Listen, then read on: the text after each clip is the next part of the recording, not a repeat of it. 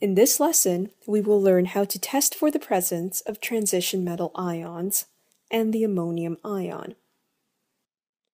A flame test may be used to test for the presence of group 1 and group 2 metal ions, as well as for the copper 2+ ion.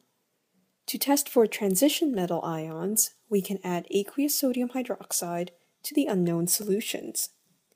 The color of the metal hydroxide precipitate formed can help us determine the identity of the transition metal ion. General equation for the reaction is metal ion plus hydroxide ion gives a metal hydroxide precipitate. Addition of sodium hydroxide to a solution containing copper 2+ ions creates copper 2 hydroxide, which is a blue precipitate. Iron 2 hydroxide is a green precipitate, which slowly becomes reddish-brown upon standing. Iron 3 hydroxide is a reddish-brown precipitate. Zinc hydroxide is white. Here is a challenge. Why does iron 2 hydroxide go from green to reddish-brown upon standing? Please pause the lesson to think about this and resume when you are done.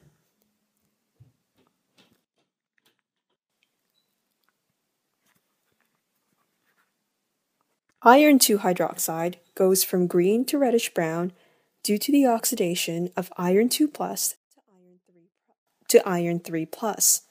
Hence, on standing, iron 2 hydroxide oxidizes to iron 3 hydroxide.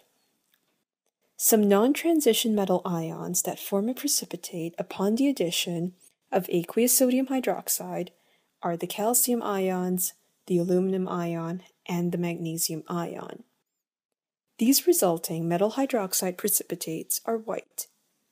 Further addition of sodium hydroxide will dissolve aluminum hydroxide. Calcium hydroxide and magnesium hydroxide can be compared using a flame test. Calcium ions will give a brick red flame, whereas magnesium ions do not give a flame color. To test for the ammonium ion, add aqueous sodium hydroxide and warm in a water bath. Ammonia is formed, and its presence can be detected using red litmus paper, which turns blue. Alternatively, a glass rod may be dipped in concentrated hydrochloric acid and held near the mouth of the reaction vessel.